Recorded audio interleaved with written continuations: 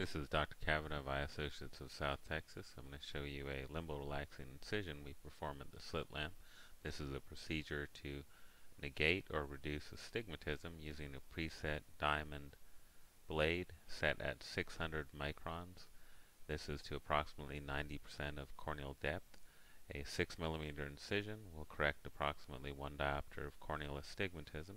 You can see here we're drawing our attention to the nasal limbus, and right in clear cornea we'll use this diamond blade to make approximately a 4 to 5 millimeter incision to correct the residual 3/4 of a diopter of corneal astigmatism this patient has. We make sure the blade reaches the appropriate depth, and we move the blade in an arcuate fashion on the clear cornea. This will correct the patient's astigmatism. Thank you for your attention. This is Dr. Kavanagh by Associates of South Texas.